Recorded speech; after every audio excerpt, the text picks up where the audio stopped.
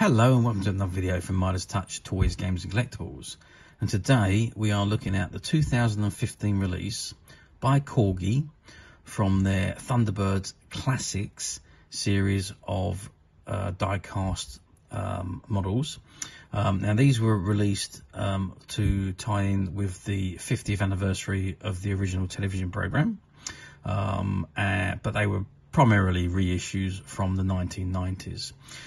Okay, so this is the box that they come in. This is the 50th anniversary box, and it says on there, Gerry Anderson's production, Thunderbirds Classic, Lady Penelopes Fab 1, and you've got the Corgi logo at the bottom, and at the top you've got the age, which is 3+. Okay, that's about it on the box. Before we actually have a good look at the vehicle, what I'd like to do is turn the box around and see what's printed on the back.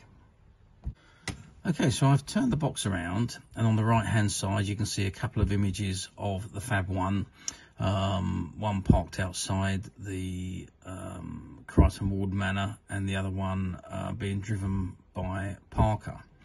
Now it says technical spec Fab 1. Fab 1 is a striking pink Rolls Royce owned by Lady Penelope Creighton-Ward and driven by the inimitable Parker. Outwardly, Fab 1 is simply a powerful, sophisticated six-wheeled vehicle, and beneath the highly polished exterior is a veritable armory of tricks. From smoke bombs to machine guns, booster jets to hydrofoils, Fab 1 has it all. Motive power, booster and takeoff rockets, turbojets, ramjet turbines. Fuel, atomic pile and rocket fuel. Okay, that's on the back. So if I turn the box to the side, you can see you've got an image of Parker, Lady Penelope's driver and butler. And on the other side of the box, you have an image of Lady Penelope Creighton-Ward herself. Okay, that's the box looked at. So let's open the box, take the model out and have a good look at it. Okay, so I've removed the inner box from the outer box, and the inner car from the outer box, and unfortunately I can't remove the car from the packaging because it is all strapped on at the bottom, and I don't want to remove it because I would not be able to put it back on again. But we can still have a good look at the car. Now the car is about 15 centimeters long. It's about 50 centimeters wide and about 40 centimeters high from the bottom of the wheel to the top of the canopy. And now the canopy actually slides closed and open. You can have it fully open or part open. Inside the car you've got Lady Penelope on the back seat, and you've got Parker driving the car, as you can see at the front there.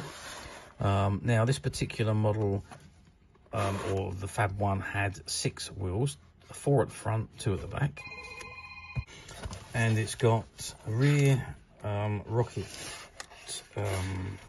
or missile guns at the back, and you've got at the front, the front section pulls down. I can't actually put it down because it's still attached to the car, but it does actually pull down, and you have a missile which is launched from the front. So you've got to remove the tag to be able to do that, which I can't do because it's still attached to the card.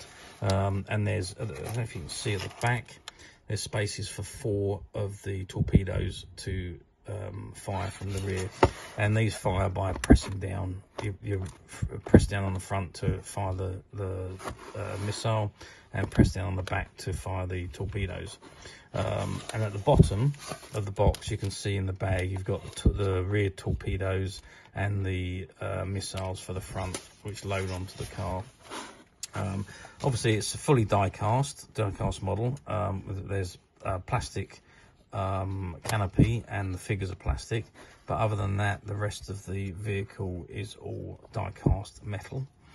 It's pretty much a reissue from the 1990s one that was released when Thunderbirds returned to the mainstream television.